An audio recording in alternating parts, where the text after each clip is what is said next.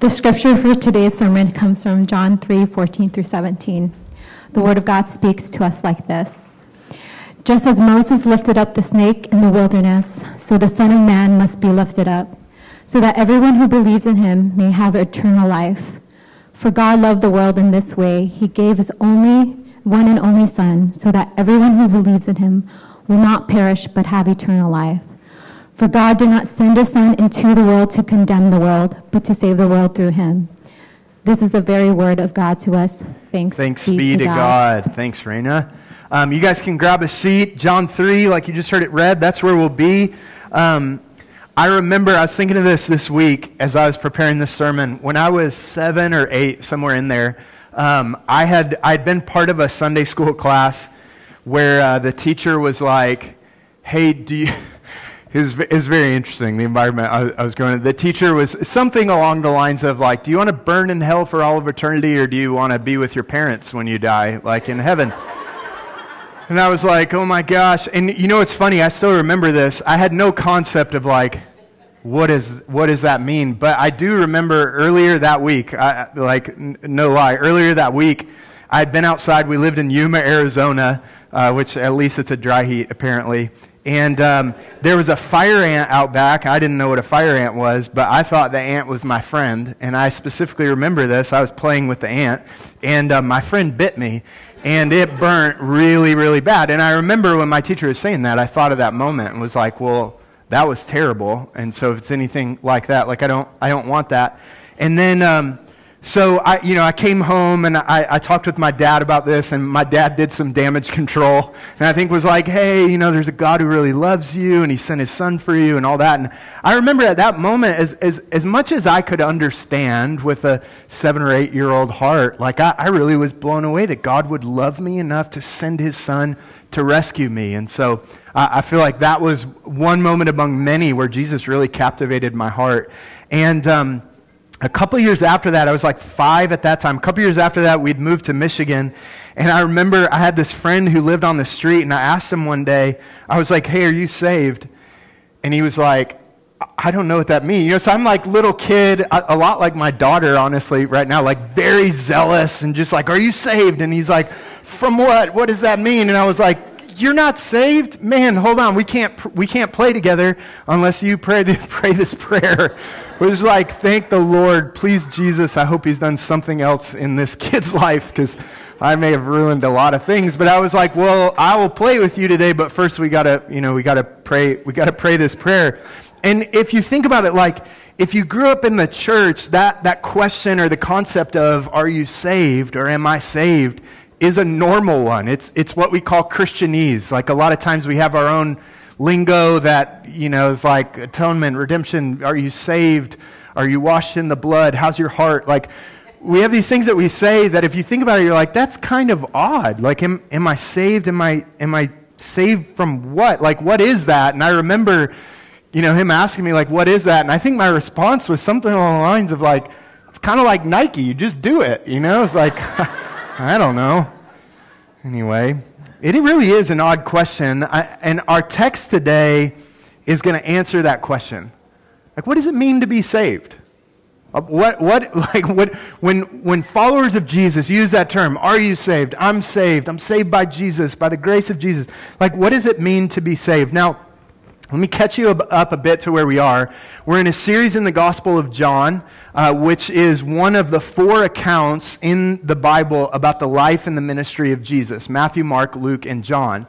And so we've been in this Gospel of John where we've said, like, hey, we want to meet the real Jesus. What's he like? What does he do? What's he care about? Was he really God? That's crazy. Did he claim to be God? All these things. We're spending a long time in the Gospel of John. And so we're getting into chapter 3. And what's happened just before this is we had this really odd text at the end of chapter 2 where it said there was all these people at the Passover time who, man, they believed in Jesus really because of these signs. Jesus was doing these miracles, and they're like, man, we believe in Jesus. And it says that Jesus didn't entrust himself to anyone because he knew what was in the heart of everyone. And that's kind of the hinge point to chapter 3 and chapter 4. So one of the downsides of moving really slowly like this through the Gospel of John is you can miss some of what's going on. It's sometimes difficult to remember, like, we're in a specific context here. There's something that's come just before that that's really important for this. So that serves as the hinge point. Like, Jesus didn't entrust himself to anyone because he knew what was in man. He actually came to deliver man from himself. And then in chapter 3 and in chapter 4, we see that both religious people and irreligious people need to be saved. Like, Jesus didn't just come for irreligious people who've never heard of who God is and didn't grow up in a Christian home or anything like that. But we're also going to see today that religious people actually need to be saved. Folk who like grew up in the South, and you're like, I was in church, I got born on Friday, and we were released from the hospital Saturday, we were in church on Sunday, like, I'm good, I'm in, I'm saved, whatever that means. Jesus would actually say, maybe you're not. So this is where we are in chapter 3. So let me give you the path today, because we're going to cover a lot, and so this is the path, kind of where we're headed. First, we're going to see the problem, chapter 2 verse 23 through 3 verse 3. We're going to see God's solution to that problem. We'll see God's provision, and then we'll ask and hopefully answer the question, well, why did God act? Here's what I want to challenge you to do. John 3:16, even if you're like, I didn't grow up in the church and I'm not familiar with the Bible, you're probably familiar with John 3:16. Maybe you grew up watching WWF, as it used to be, like the appropriate title. You're like, I remember seeing that on a billboard when I watched these guys wrestle each other. You've seen this on a coffee mug. I want to challenge you to try as best as you can by the Spirit to hear this with new ears. To say, I don't want the things that are familiar to me to grow common. You're like, oh yeah, God so loved the world that he sent his only son, that whoever believes in him would not perish but have everlasting life. Like, slow down. Let's talk about that, okay? John chapter 2, beginning in verse 23, first we'll see the problem. And the problem is everyone needs to be saved. Everyone. There's nobody who walked in here today that left to yourself, you're like, me and Jesus, we're good. I come from good stock, good family, I'm religious. It's all the irreligious people that need to be saved. No, everyone does. Verse 23 of chapter 2 says, while he, Jesus, was in Jerusalem during the Passover festival, many believed in his name. When they saw the signs he was doing, Jesus, however, would not entrust himself to them since he knew them all, and because he did not need anyone to testify about man, for he himself knew what was in man. Or mankind is probably a better way to translate that. Knew what was in humans. Verse 1 of chapter 3, there was a man from the Pharisees. Pharisees are religious leaders during this time, named Nicodemus, a ruler of the Jews. This man came to Jesus at night and said, Rabbi, or teacher, we know that you are a teacher who has come from God, for no one could perform these signs you do unless God were with him. So here's what's going on in this scene. Jesus is doing these sign miracles, and at night, that's pretty significant that Nicodemus, who is a religious leader during this time, he comes to Jesus and he says, hey, we know that you're a teacher from God because there's no way you could be doing these signs. No way you could have turned that water into wine and these other things. No way could you do that unless you're from God, which you'll see all throughout the ministry of Jesus. There are believers and there are believers. And here's what I mean by that. There are people who believe in Jesus like Nicodemus. Like, clearly, you're from God, and all these signs you do, that's great, but they don't believe that Jesus is actually who he says he is. They're like, you're from God, I just don't believe that you're the Son of God.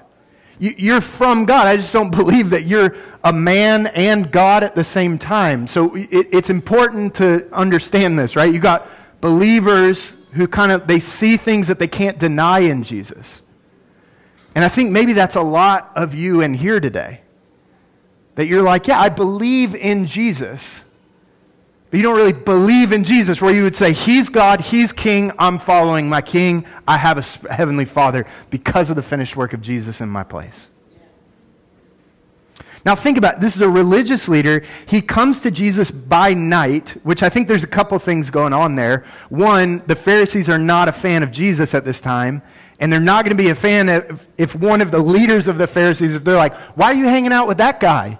He's calling us brood of vipers and crazy stuff like that, whitewashed tombs. Why are you hanging out with that guy? So he goes at night probably to avoid some awkward conversation. But John's also highlighting this so that we'll know Nicodemus is actually spiritually blind. You're going to see all throughout the Gospel of John, darkness and light kind of compared together. And so for him to say he came in the darkness of the night, he's trying to help you see there's blindness going on in him. That though he knows God, he doesn't truly know God. He's a religious person, remember. So here's what this means for us. Religious people and irreligious people, meaning people who are like, yeah, I believe in God, and I try to do the right things, and I try to not do the bad things, and I don't drink, cuss, or chew, and I don't go with girls who do, like all those things. Jesus is going to say, good on you. None of that saves you. So religious people need to be saved and irreligious people. We'll see that in John chapter 4. Both camps, both those who are religious and who are depending on what they do to make them right with God, and those who are irreligious, really come from the same camp and say, like, it's really up to me. My destiny, my beliefs, my system, they're all up to me. Religious people just say, well, if I do 51% good things to 49% bad things, God will accept me at the end of the day. Religious people say things like, at the end of the day, I'm a good person. I'm a pretty good person. Well, the problem is, and that's why Jesus would say, well, hold on, maybe you believe, but you don't really believe, because God's word says there's none righteous. No, not one. So it's tough for us to say, well, God, you say there's no one righteous, there's no one good in and of themselves. And I stand here, I'm like, well, I'm a good person. You know, it's offensive in that moment to be like, God just didn't know that you were going to exist. There's none righteous, no, not one. Oh my gosh, he's great. I had no clue how good he was going to be. There's none righteous. This is what Paul says in Romans 3, quoting from Psalm 14. He says, as it's written in Psalm 14, there is no one righteous, not even one. There's no one who understands. There's no one who seeks God. All have turned away. All alike have become worthless. There is no one who does what is good, not even one. That's a problem. The problem is, it's not just like, it's easy for us to come into church and be thinking about our friends that we really want here. We're like, all right, man, they need to hear this. Jesus would say, you need to hear this. There's none righteous, no, not one. The problem is everyone needs to be saved. Everyone, religious, irreligious, grown up in the church, grown up out of the church, left to themselves, they're in the same camp. If that's the problem, look at God's solution in verse 4. Verse 4. John 3, verse 4. Remember, Jesus said, truly I tell you, unless someone is, verse 3. We'll start there. Jesus replied to Nicodemus, who says, hey, you're a teacher, you've come from God, clearly.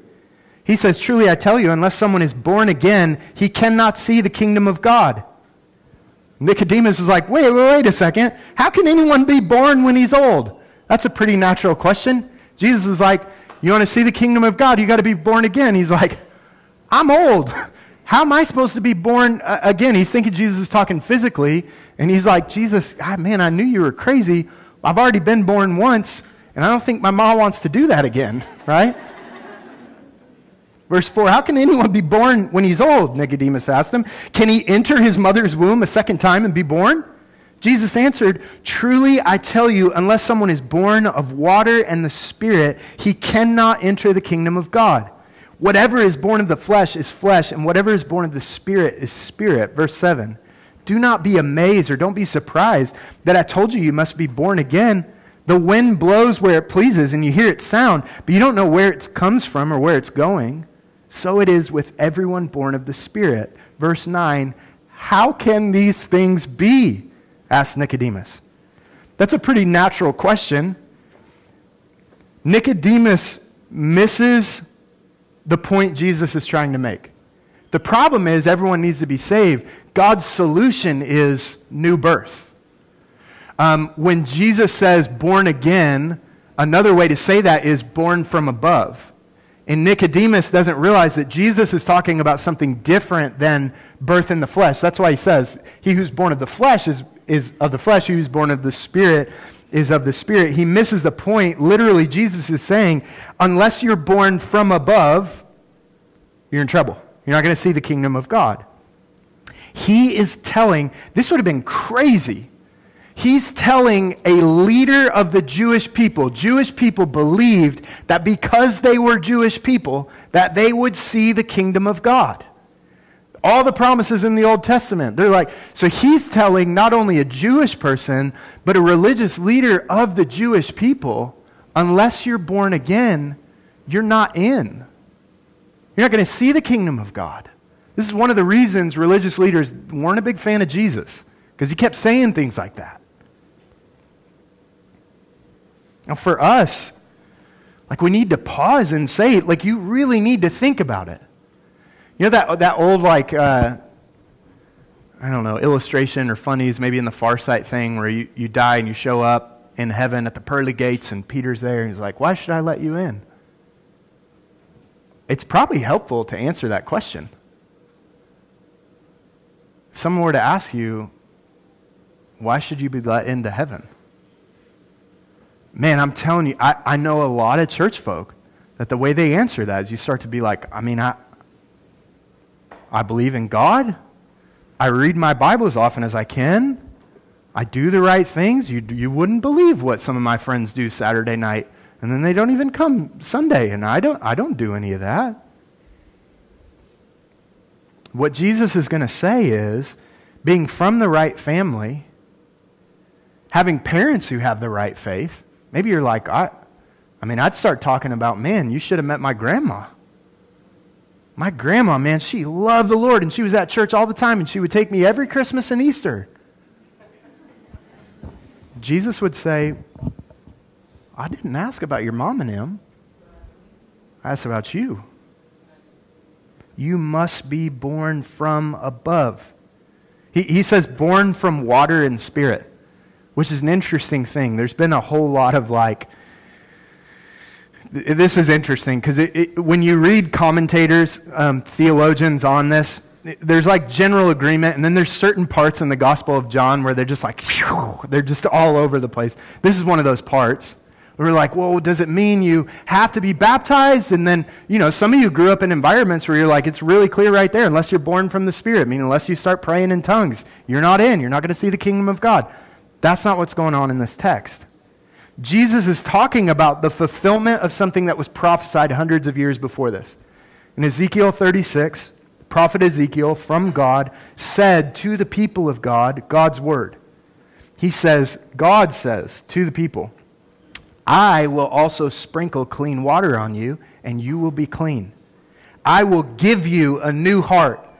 That's what it means to be reborn, born from above. God is cleansing you, and he's giving you a new heart. And I will put a new spirit within you. I will remove your heart of stone and give you a heart of flesh. I will place my spirit within you and will cause you to follow my statutes and carefully observe my ordinances. That's what Jesus is talking about when he says to be born from above means to be born from water and spirit.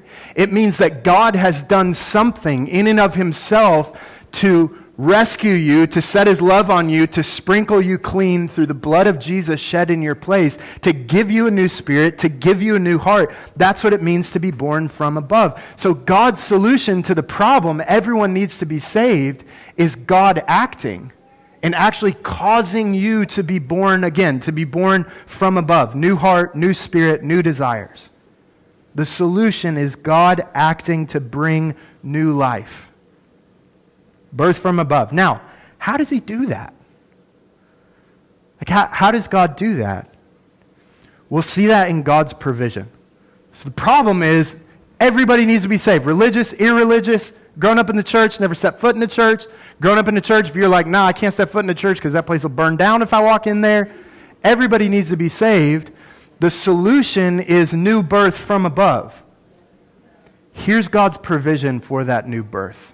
the cross of Jesus Christ. Look at verse 10. Remember, Nicodemus asked, how can these things be so? How can new birth, how can that happen? Verse 10, Jesus says, are you a teacher of Israel and don't know these things? That's a bit harsh.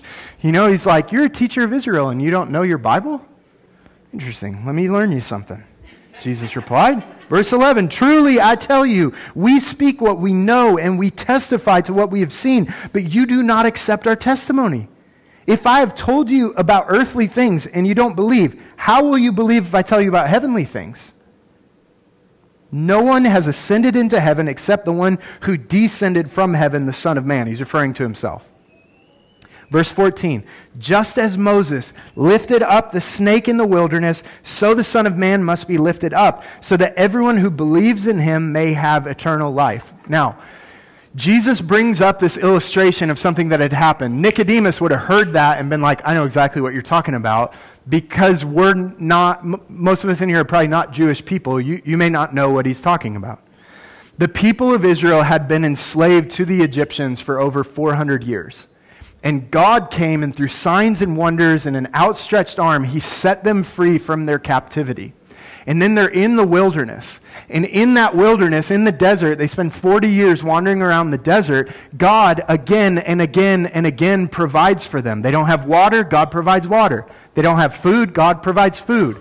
And if you've read this, you can read this in the book of Exodus in the Old Testament. The people of God are always complaining. Whatever God has done, it's not enough. Whatever God has done, they forget it the next day or the next page. It's a regular pattern. You and I are in good company, right? Very forgetful. Very much like, God, how are you going to get me through this? It's like, well, let's look at the track record. I got you this far. I ain't going to leave you now. This is the people in the Exodus account. And what Jesus is talking about is this story in Numbers 21 where the people, God had made, like, they didn't have food and they complained to God. They complained to Moses, who then goes to God and he's like, these people just keep complaining. Like, are you sure you didn't mix up who you wanted to save? And they're complaining about food and God says, hey, tomorrow morning when they walk out, there's going to be manna on the ground. There's going to be food on the ground. Manna means what is it? It's an interesting word for it. They're like, what is this? I don't know. Let's call it manna, okay? So there's manna on the ground and they would go out and they would collect this food. A little while later, they're like, they've forgotten that they didn't have food, and now they have food. They're like, well, I don't like this. It probably had carbs in it. There's probably people who are like, I'm lactose intolerant, and I don't do well with gluten, and God, I don't like this anymore. And so they start complaining to God. They start complaining to Moses. They're like, why would he lead us out here? We don't have any food, not any food that we like anyway. And God, to punish them, he sends these snakes into the camp. And these snakes are biting the people. And they're dying. And it says they're fiery serpents, meaning like when they bit, it burned really badly. And the people complain to Moses. They're like, we've sinned against God. What do we do about this? Moses goes to God and he intercedes for the people. And God says, I want you to raise on a staff a bronze serpent. And if the people will look at that serpent, I'll heal them. Which I just want you to picture. If you were in a camp and there's snakes everywhere, and they're biting everybody, your friends are dying, and somebody said, Moses comes and he said, hey, I've talked with God. He said, I just need to take this bronze serpent, I'm going to raise it up on a staff, and everyone who looks at that serpent will be healed. I think I would be like, anything about an antidote? Or like, where do we hit the snakes to kill them, to incapacitate them? Do you have any garden hose or swords or something like that? I'm supposed to just look at this, but he says, no. And then the text is really clear that there are some people who don't look at the bronze snake. They kind of like we do. They take things into their own hands. I'll figure this out on my own. That plan doesn't sound like it's going to work. And what Jesus is saying is that plan whereby when the people actually looked at, we've got an image of this actually, right there, like when the people looked at that snake, it was pointing forward to something. It was pointing forward to something that Jesus would do. Snakes in Scripture are symbolic of sin. If you know the story of Adam and Eve, it's a snake, our great enemy, who came in and tempted Adam and Eve, and it's through that sin spread throughout humanity. The people try to take care of things for themselves, and aren't we the same? When you're feeling like, man, I feel separation between me and God, or I feel like God might not accept me, what often do you do? I don't think it's very often that we look to Jesus. Look and live. We, like the Israelites, are like, well, what's the antidote? What can I do? How do I get rid of these snakes? Do I need to call some friends to help me get rid of these snakes? What do I need to do? Remember, Romans 3:10 says there's none righteous, no, not one. And God's provision, in the same way that the snake was raised up, Jesus says, I'm going to be raised up, and everyone who looks to me for salvation will be saved. That's how the new birth happens, by looking to Jesus. 2 Corinthians 5:21, Paul says that he, God the Father, made the one who did not know sin, Jesus, to be sin for us, so that in him we might become the righteousness of God. You want to know how to be made right with God? Look and live. Look to the Lamb of God who takes away the sins of the world. You're not going out of here and saying, okay, I need to do all the right things and I need to avoid doing the wrong things. God says you can't do that. He knew you couldn't rebirth yourself. He had to do that. It's action external to you that causes you to be reborn. And you're saved. The provision of God is in the cross of Jesus Christ, where the perfect, sinless Son of God hung in your place. So like everything that we do, the singing, praying, coming to the Lord's Supper, to communion, hearing the Word taught, we really have one message in all of that. And it's not, go get him, tiger, you can do it. It's, behold the Lamb of God. Look and live. Christ was crucified in your place. New birth happens only by you looking, like the Israelites, to the one hanging on that piece of wood and saying, Jesus, save. Jesus, save, because I can't do it. Kent Hughes says, the command to look to that uplifted serpent was a gracious foreshadowing of looking to the Christ for our salvation. New birth comes through faith in God's provision, beholding Jesus Christ over and over and over again. Those people in Israel, they look, they're healed. I just kind of wonder, did they get bit again a second time? Because the pattern of a follower of Jesus isn't you look to the cross one time, Jesus saved, then you're like, well, thanks, I'm going to take it from here. The pattern is over and over and over again saying, Jesus, I need you. Jesus, rescue me. Jesus, continue to change me into what I already am. Everyone needs to be saved. God's solution is new birth from above, and his provision is the cross of Jesus Christ. And the natural question should be, why did God act? Have you thought about this? The people of Israel, they got snakes all in there. Why would God provide for them? Why would he not just be like, hey, you little snakies, go take them all out. And I'm going to start over with some people who will be grateful for the ways that I've provided for them. You know? I think of often, there's a saying in the Murphy family that Murphys eat what's set in front of them and are grateful for it. And the people of Israel, the problem is I took that way too seriously and ate what was set in front of me and a lot of other people. That's neither here nor there. It should be a natural question, why did God act? You ever thought of that?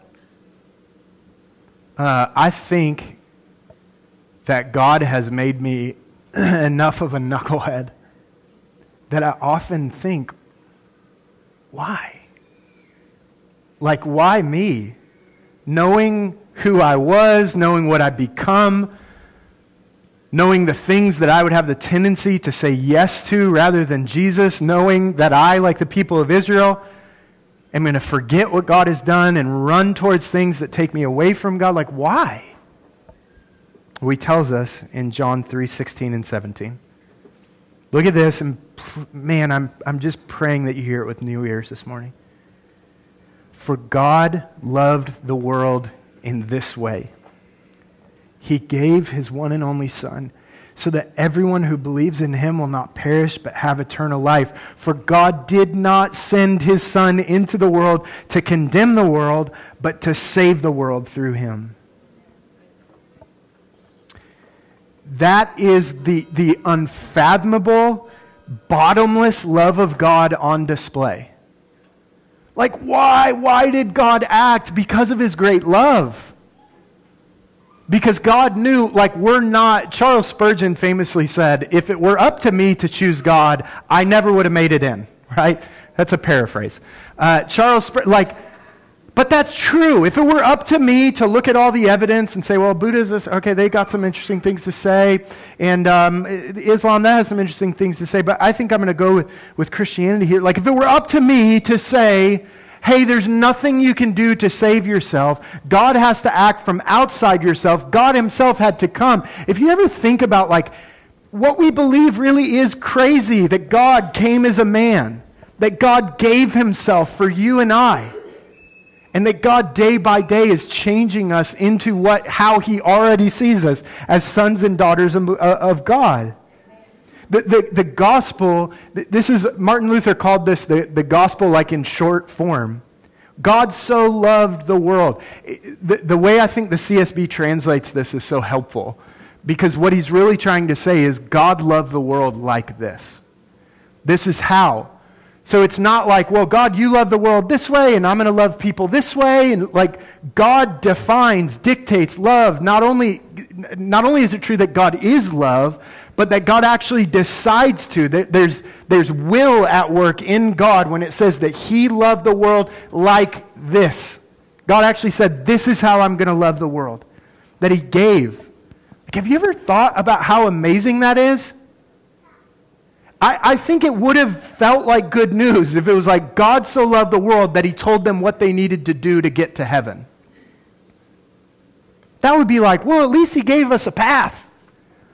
That's not what it says. It says God so loved the world that he gave his one and only Son, that whoever would believe in Jesus, who would say, Jesus, I cannot save myself. I believe that you are the perfect, sinless, spotless Lamb of God. I believe your life was lived in my place, the life that I should have lived. You lived perfectly. In Jesus, I'm banking everything on that.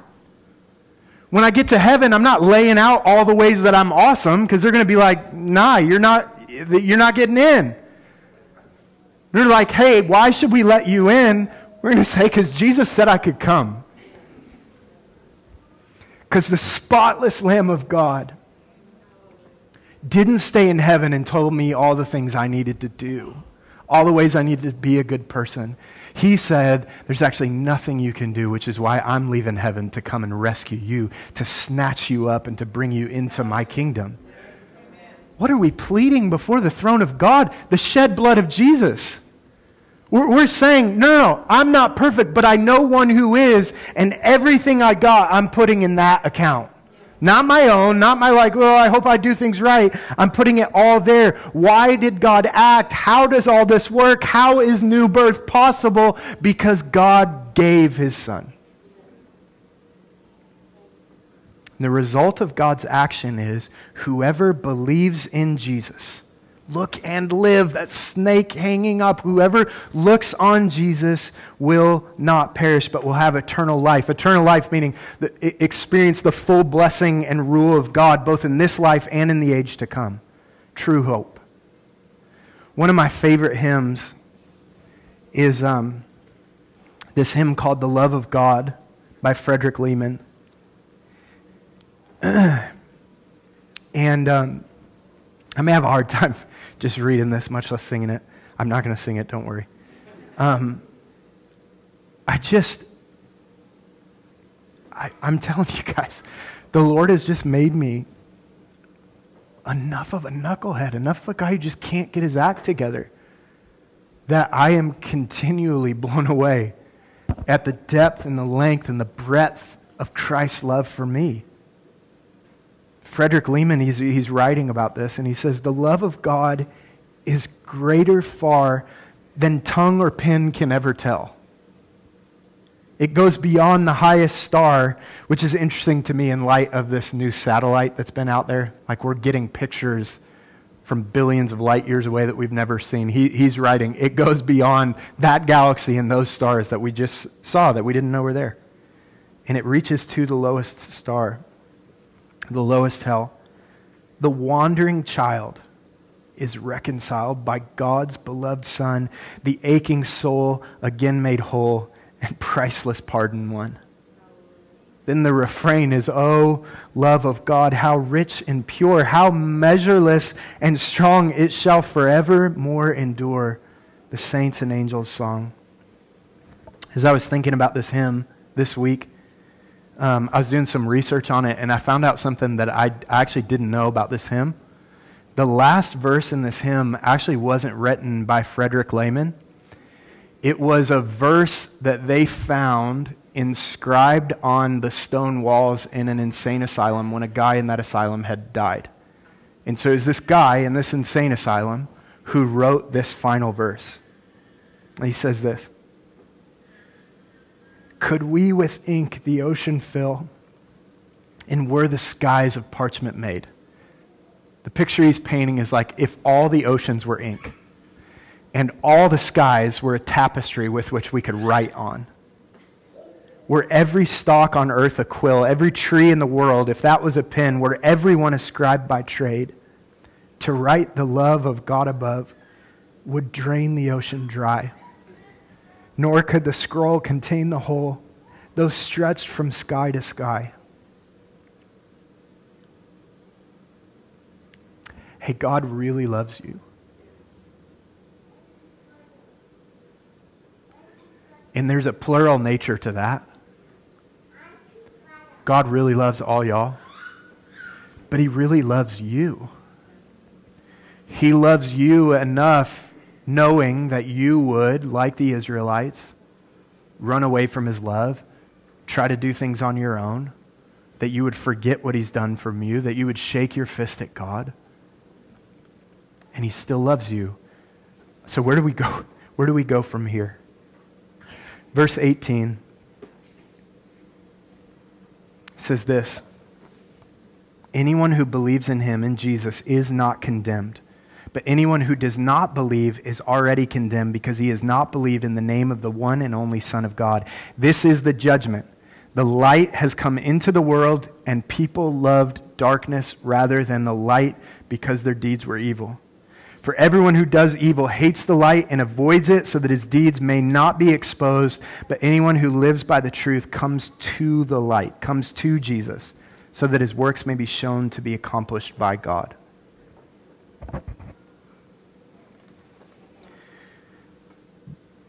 The final question I want you to just consider is, how will you respond to the light?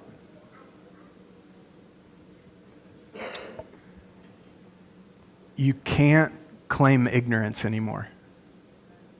You can't say, like, I didn't know, I didn't. We're holding it out to you and saying, behold the Lamb of God who takes away the sins of the world. You're not going to make it on your own. Only Christ can save you. You need to be born from above, and there's nothing you can do to make that new birth happen. The only way it happens is by you saying, Jesus, I am a sinner in need of a Savior. This morning when I was walking in here, I saw at the beginning of my Bible, I have this little phrase written by a Puritan pastor named Richard Baxter. And it says, preach is never sure to preach again, as a dying man to dying men. I don't know if I'll be here next week. I don't know if you'll be here next week. So many of you know life is fragile and it can change in an instant. And what God is saying to you is that today's the day of salvation. He's saying, behold the Lamb of God who takes away the sins of the world. That God's not standing over you, arms crossed, saying, get to work. Prove that you're worthy of my love. He's saying, I sent my Son to live the life that you never could. You feel like a failure? You feel like, man, I just can't do it. I can't get my act together. He's saying, that's why Christ came. Christ lived, Christ died, Christ rose again. There's salvation in no other name but the name of Jesus. And so the call is, look to Jesus and live.